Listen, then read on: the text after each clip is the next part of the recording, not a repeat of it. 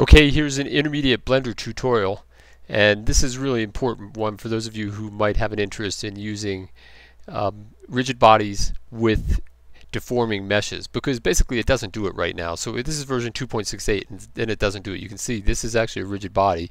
It's got that little green around it, but in reality when it lands on this wave surface, which is a dynamic paint surface, then it's actually just not bouncing around. It's just bouncing on the flat surface, which was the original mesh. But I wanted to be able to affect it like this. However, let's just pause this for a second, and I'm going to take it and move it over here to a different portion of the surface, right?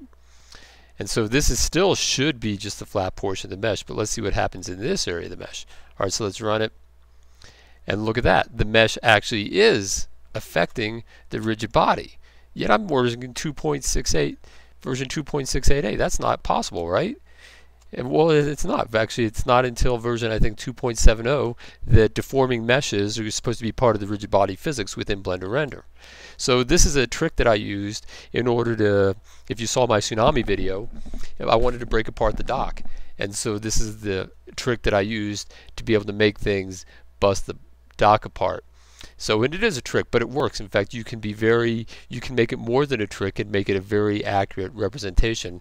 And I got to thinking about it because somebody had emailed me in a comment recently asking how you could do it. And the more I thought about it, then I came up with this trick. But you can see the mesh is truly deforming in shape, and it's deforming because I have, this is just a dynamic paint surface right here with waves bouncing it, and I have an object over here generating the waves. Alright, so now let's go see how I actually do it. If you need to do this effect, otherwise you can wait till version 2.71 and you won't have to worry about it. So I have a few objects turned off in here, restricted viewing in the viewport, and that's this, and this. Okay, so what these are also rigid body objects. So they're set to active here, like this. And if you've seen my tutorial on how to float a boat, what I did in that particular tutorial was I've parented objects to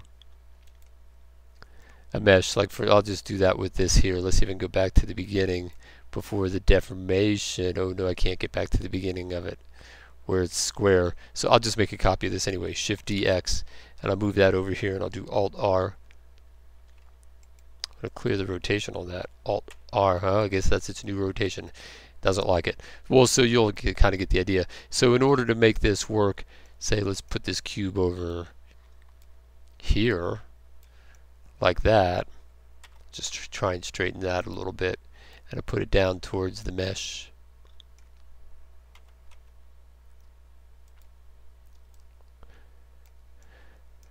And then I want to parent it to the mesh. And this is just the same trick I used with how to float a boat. And it's a great trick for making things work. So basically I select that here, and then I shift select this here. And before I parent it, I go tab. And then I'm going to go vertex select. And I want to pick 3 vertices around this object. So I want to pick 1, 2, say those 3 vertices, because you can parent 1 or 3 vertices. So then I'm going to press Control P and make it a vertex parent. Alright, so that's parented to that mesh. Well, it was.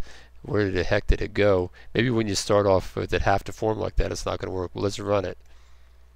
Well, there it is. It's kind of hidden below the surface. It doesn't matter. We can move it up above the surface anyway and have it start wherever. But you can see, because it is parented to the, started at that level. Whoops. RX. But because it's parented to the mesh, then it bounces with it. And then this being a rigid body, that allows it to collide with other rigid bodies in the scene. And then you just go hide everything, just like I did before. Just turn those all off. And there we go. And so, and that's the trick. The one last trick that you have to know is make sure that on these things, that for the rigid body, they're set to animated. All right? And then you'll be good to go. Then you can do mesh deformation with rigid bodies. And otherwise, you just wait till 2.70 comes out, and you can probably just click a button, and it instantly becomes a deforming mesh. All right, well, that's it for now, and I'll see you in the next lesson.